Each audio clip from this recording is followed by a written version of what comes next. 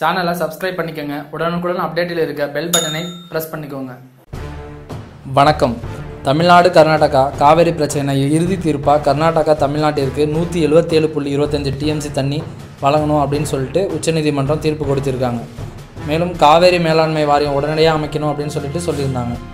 இந்த தீர்ப்பில் தமிழ்நாட்டுக்கு அநீதி இழைச்சிருக்காங்க அப்படின்னு சொல்லிட்டு நம்ம அரசியல் கட்சி தலைவர்களும் மற்றும் முக்கிய பிரமுகர்கள்லாம் சேர்ந்து போர்க்கொடி தூக்குனாங்க. அப்படி என்ன அநீதி அப்படின்னா 2007 போது காவேரி தீர்ப்பில் 192 TMC தண்ணி தமிழ்நாட்டுக்கு வழங்கணும் அப்படின்னு சொல்லி தீர்ப்பு எழுதியிருந்தாங்க.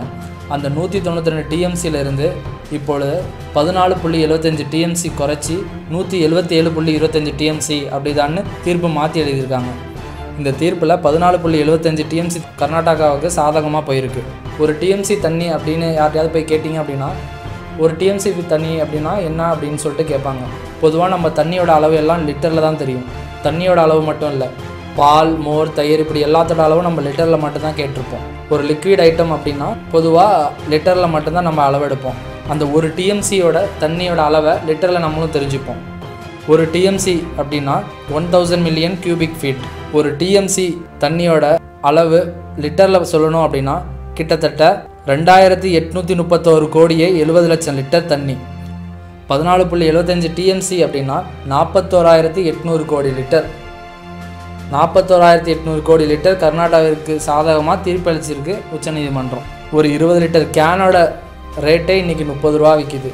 அப்படி இருக்கக்குள்ள 41,800 கோடி லிட்டர் அந்த சுத்தமான தண்ணியோட விலை எங்கேயோ போய் நிற்கும்.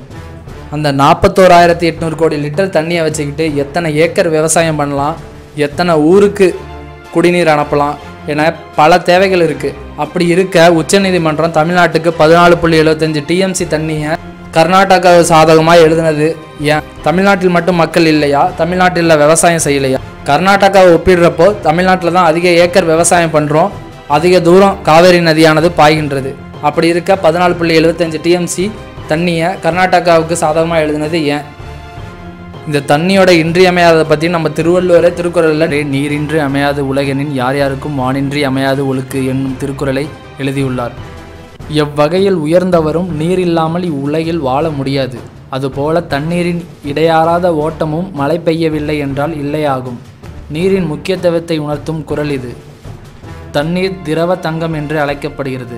தண்ணீர் இல்லாமல் நம் வாழ்க்கையை கற்பனை கூட செய்ய முடியாது. 3% மட்டுமே நல்ல தண்ணீர். இதை மட்டுமே நாம் குடிக்க பயன்படுத்த முடியும்.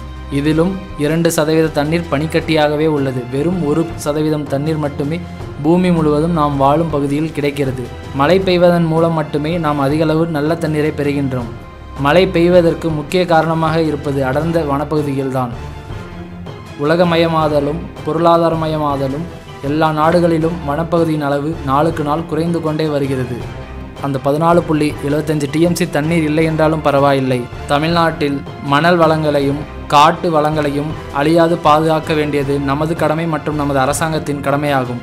மேலும் இது போன்ற சுவாரஸ்யம் மிகுந்த தகவல்களுக்கு சேனலை சப்ஸ்கிரைப் செய்யவும். நன்றி, வணக்கம்.